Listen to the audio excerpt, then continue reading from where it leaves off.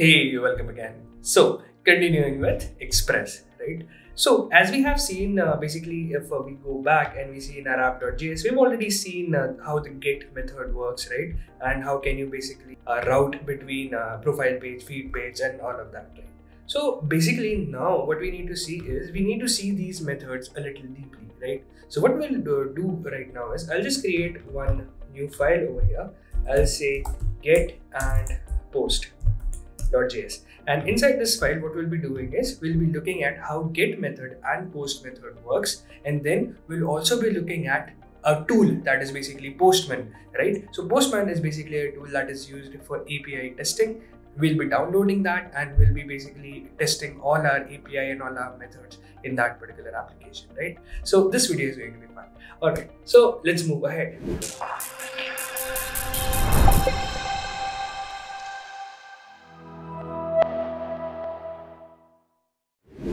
So let me just create just server first, and let's just talk about the get request first, right? So basically what I will do, I'll just say const express equal to require express,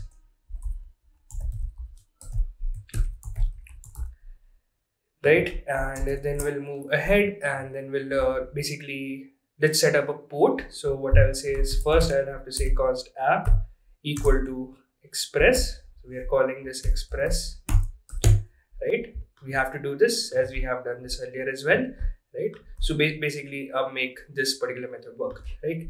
And then what we can do is we can basically assign a port. So let me just say const port equal to 8000,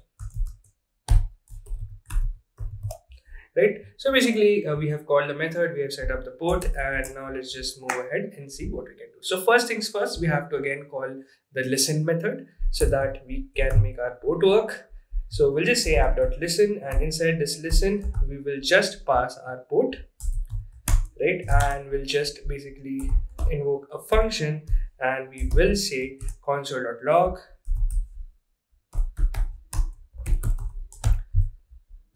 server is running on the port. Let me use the backticks. Oops, just a second. Yeah, server is running on, basically let's pass the port, right? So this is how we have basically created our get and post.js file, and now let's just run this. So I'll just say node get and post.js. Let's run it.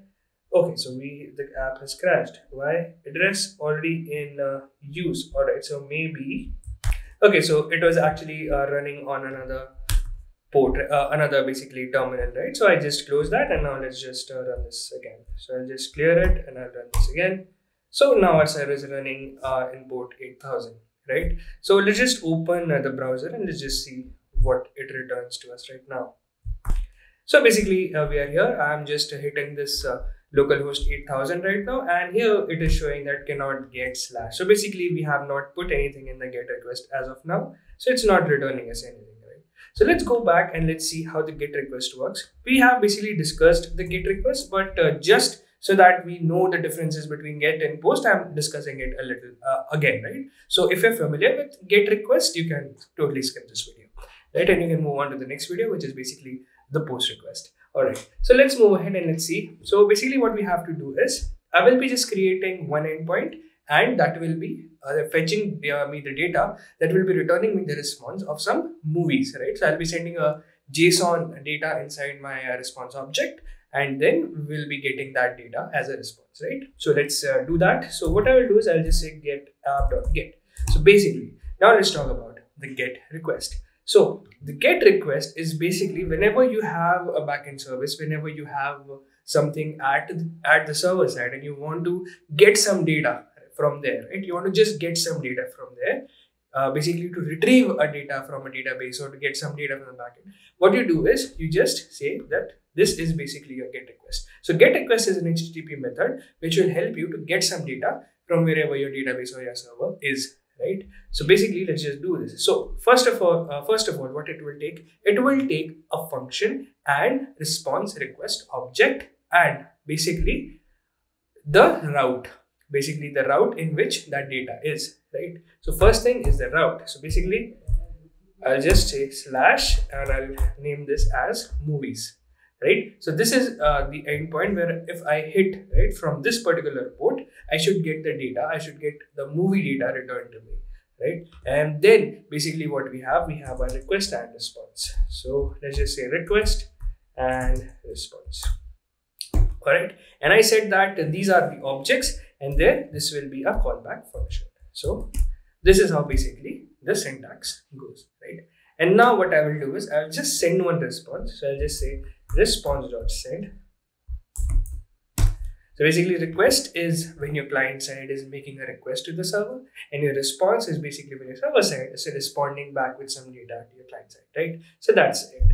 So now what I will do is I'll just say response.send, and inside this send, what I will do, I'll just pass some JSON data, right? So this is an array, and inside this array, I'll just pass 1 and 2 objects. Okay, so let's just do ID. We'll just pass ID and we'll just pass name. So let's just pass name as Die Hard, maybe. Let's just copy this object. So let's remove this. And here I've copied this. Let me just format it once. And ID will be 2. Let's change the name of this movie to Transformers. Let's change this ID to 3. And let's change this movie to Terminator, let's say,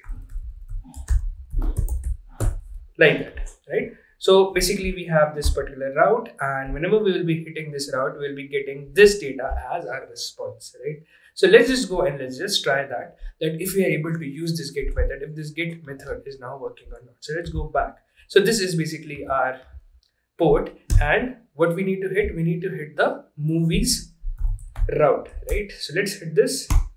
And now you see that we have been returned with the response. We have a response over here, which is an array, and it has basically all the data that we wanted from it, that we wanted to send, right? That we wanted to retrieve. So this is how basically what you can do is you can create a get request, right? You can use the get method, right? So in the next video, we'll be talking about post method, and what is actually post method. We'll be using Postman to test our post method, and basically post method is usually to create an entry, right? So if you see that this is an entry which is already we are sending as a response, but what if you want to create an entry here, right? What if you want to post something, right? Post itself says that we are posting something, we are creating something, right? So post method will be using post method to do that, right? So in the next video, we'll be looking at post method. We'll be looking at how to test your APIs, how you can test post method, how you can test get method, and all of that stuff, right? So see you in the next video. If you like this video, do give us a thumbs up, subscribe to our channel, and see you on the next video. Bye.